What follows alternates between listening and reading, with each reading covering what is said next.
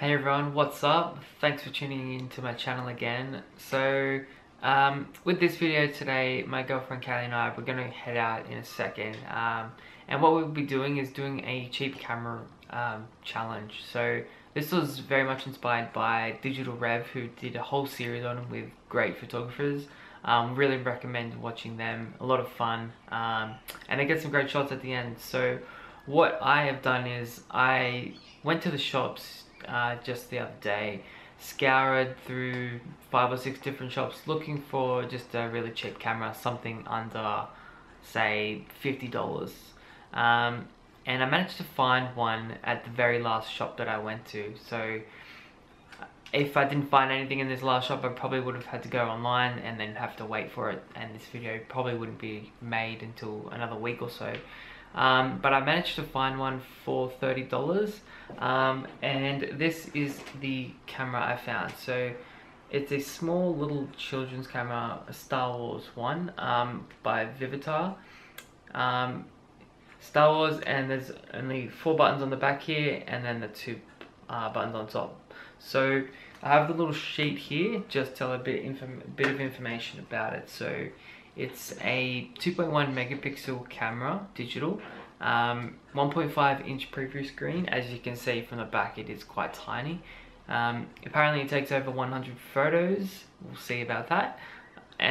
You can add special effects with the snapshot software, so it came with a disc, its own editing software. Probably won't use that. You can apparently create your own videos on it. Easy to use, takes 3 AAA batteries.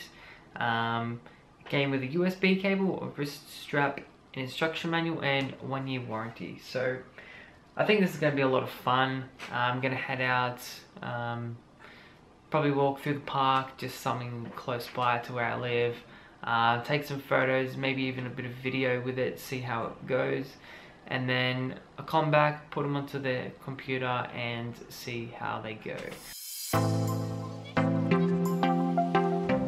Okay, so I've got the camera in my hands now, so let's turn it on.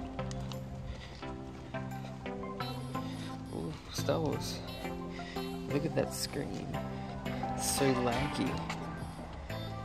Oh my god, it's so laggy, Kayleigh.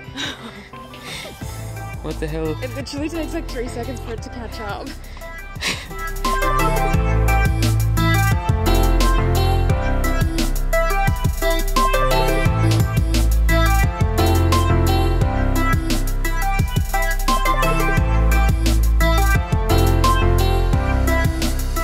Dan's trying to vlog with the camera right now, so that'll be interesting to see how the video turns out.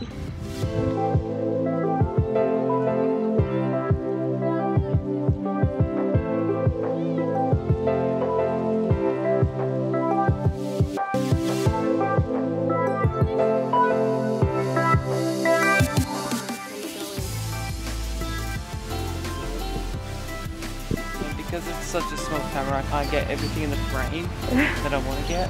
It's not as wide as I'm used to. So in comparison to the camera we have now, what would you rate it? Too early to say, but I'd probably stick to my normal camera.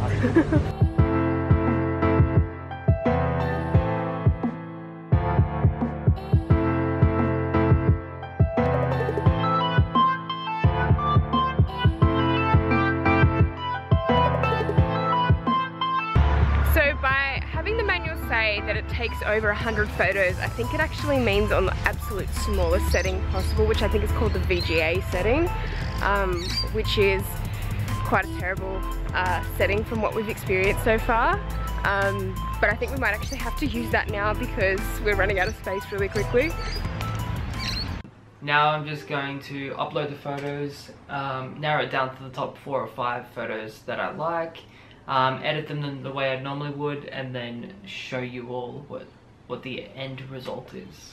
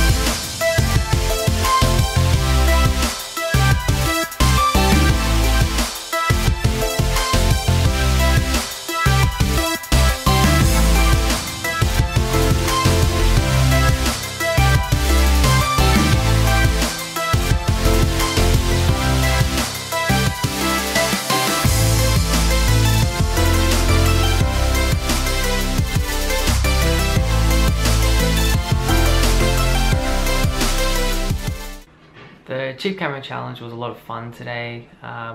Went out to the park, took some photos and some videos with the camera.